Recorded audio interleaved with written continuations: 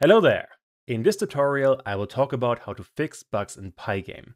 Not literally any bug, but how to approach debugging in Pygame. And there's one fundamental problem that you need to work around. And that is that our code runs in a for loop that updates 60 times per second. As a consequence, if you try to use the print statement to figure out what happens in your code, you get a huge amount of information that honestly isn't all that useful. So we need to figure out something else. And what I use is a function that displays basically any kind of information in the corner of the screen while our game is running. And this function you can call basically anywhere in your code, and you can call it multiple times, and you can move it around basically as you want. It really isn't all that fancy, but it is really helpful to debug your code. But, well, this really isn't going to be that long of a video. So let's jump straight into the code and let's have a look at this. Here we are in some very simple Pygame code. If I run all of this, we can see a static image with a cat. The cat really isn't all that necessary, I just thought it looked cute. And in here, let me talk about the problem that we have if we wanted to find information about what's going on in the code. For example, let's say I want to know where my mouse position is right now. What you could be doing is in the game loop, use the print statement. And what I want to print is pygame.mouse.get_pos. And if I run all of this now, we can indeed see the mouse position. So if I scroll down, I can see my mouse position. But the problem is this isn't all that helpful because I have to look in the console and I can't see this in real time. So this is, well, kind of pointless, at least in most cases. So what I want to figure out is how to display this position in real time right on my window without having to use a ton of information in the console. So let me get rid of all of this. And instead, what I usually do is I create a new file that I save in the same folder where my code is. So in here, I call this debug.py. And now we have to write a function that displays basically any kind of information in the top left corner of the window. And that information basically depends on what we pass into this function. And first of all, we have to import Pygame, as always. And now that we have imported Pygame, I also want to run pygame.init. And the only reason why I am going to do that is because we have to create a font, so the text style we want to use. And this is done with pygame.font.font. And now I need a font style and a font size. The font size is the easier part. I just go with 30. Now for the font style, I go with none, so we use the default font of Pygame. But you could basically pass anything you want in here. And now we come to the actually important part. And that is, I want to create a function that I call debug. And debug is going to need 3 different arguments. The first one is going to be the information we want to pass into. And then I want to give it an X and a Y position. And by default, those are going to be 10 and 10. You see in a second why. And now in here, we first need a display surface. And let me explain what that means. I want to be able to run this function basically anywhere in my code. In, for example, this debug process, I want to just call debug in here and pass in the information. Now, the problem is right now, I do know what my display surface is. And that is because this code here is really, really simple. But in more complex parts, you might not know what the display surface is. So this function here has to be able to find the display surface no matter where it is in our code. And this we can actually get quite easily. And to get the display surface, we need pygame.display.get_surface. And this is always going to give us the display surface. And since we only ever have one display surface, this is actually quite straightforward. And now all I want to do is to save all of this in a separate variable. Let's call it display_surface. And now all we have to do is to create some text. Then we want to create a rectangle with a position. And finally, we want to blit all of that. And all of that should actually be quite straightforward. And I guess let's go through it one by one. And what I just realized, I made a typo. And I made another typo. That looks better. All right, so I want first of all to get some text on a separate surface. And let's call this one Debug Surface. And in here, all I want to do is to get my font and render that font.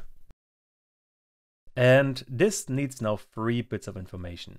We first need some text, then we need anti-alias, and then we need a color. Now for anti-aliasing, I want to go with true. Although what you pass in here really doesn't matter all that much since the player isn't going to see it anyway. Now for the color, I am going to go with black. But now we need something for the text. And in here, you could just pass in the info. So what we pass in here as the argument. But that might not always work, because usually what you expect in here is probably some kind of number. And render wants a string. So we have to convert this info to a string, which is, well, very easily done. And now we have a surface with some text. So that was actually quite simple. Now, next up, we have to create a rectangle. And this I've called debug_rect. And really, all we're going to do here is use the debug surface and then get_rect. And now I want to place the top left in the position where my X and my Y is. And the X and my Y are up here. So by default, they are going to be 10, but we can pass in specific arguments if we want something else. I'm going to show you in a second what that means.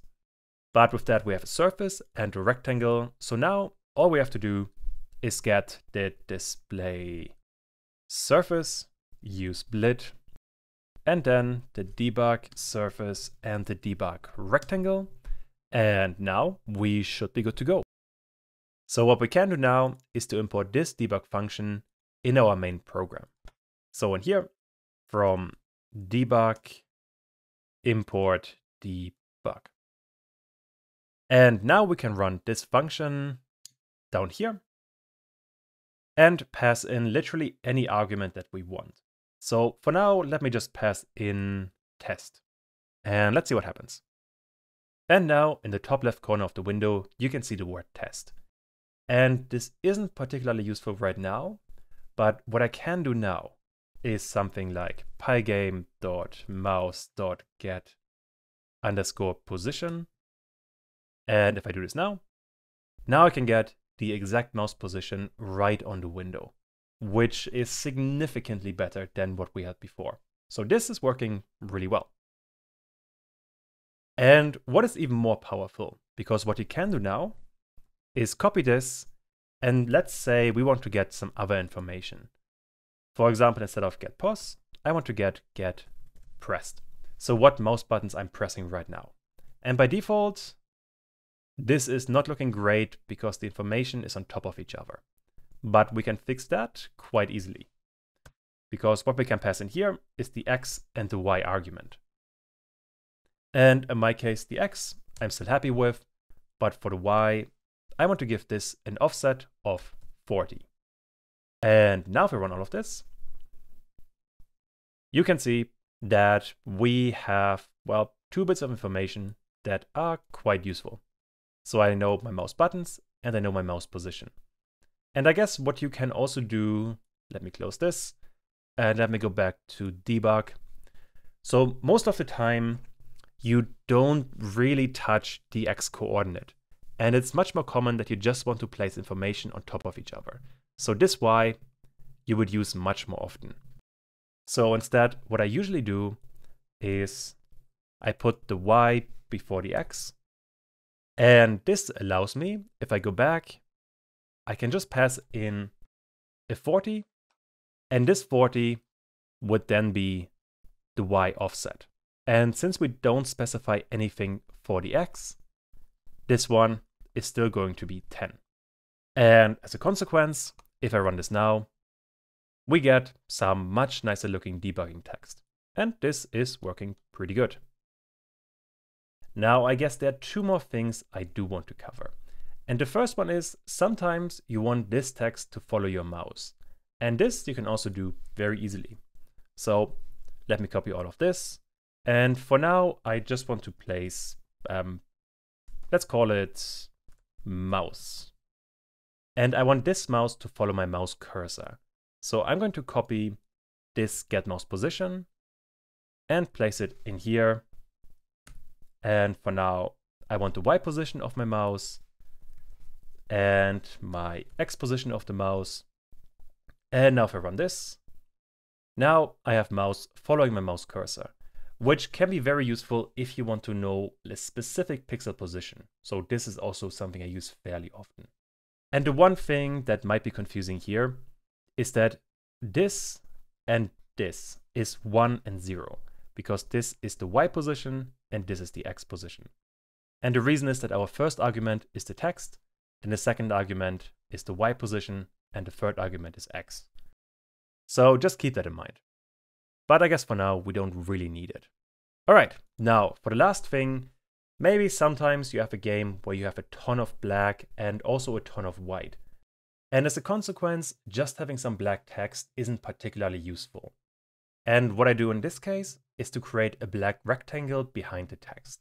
And this is added with literally one line of code, because all we are going to need is pygame.draw.rectangle. And in here, we need a display surface, or well, any kind of surface. Then we need a color, and then we need the rectangle. And I guess for the background, here I usually use black. Then for the surface, I want my display surface. And now for the rectangle, we can just use this debug rectangle. And well, all we need is then the debug rectangle. And now, since we have some black background, the text should be something else. Usually I go with white, but I guess red would also work. And now if I run all of this, now we have some black background for our text, which is still working just fine. And that way, even if you have some darker background, you can see your debugging text really, really well. And well, that was basically it. So I hope that was helpful, and I will see you around.